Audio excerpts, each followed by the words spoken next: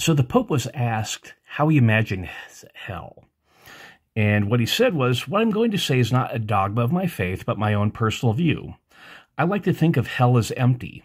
I hope it is.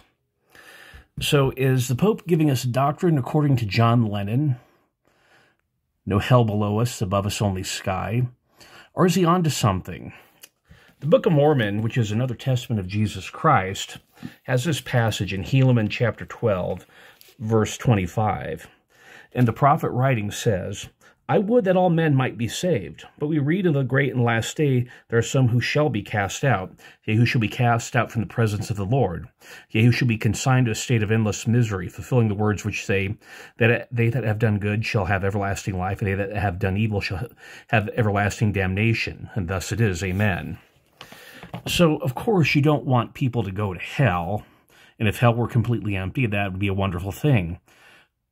But there are people who are going to be judged. And we don't like it, but what happens when you have a guilty person who goes unpunished? Think of it that way. I'm Kendall Bryan Hunter, and this is another Church Conundrum.